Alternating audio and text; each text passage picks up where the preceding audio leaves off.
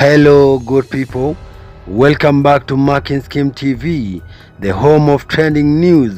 Kabla tuendelee, please subscribe. The nominated Senator Nyamu's baby daddy DJ St. Kevin and their child Tiana have impressed netizens with their father and daughter bonding session. In the video he shared on his TikTok account, DJ St. Kevin and his daughter wore black outfits and engaged in different games. At one point, the girl jumped on her dad after he showed her a hamper that had different gifts before later engaging in different poses.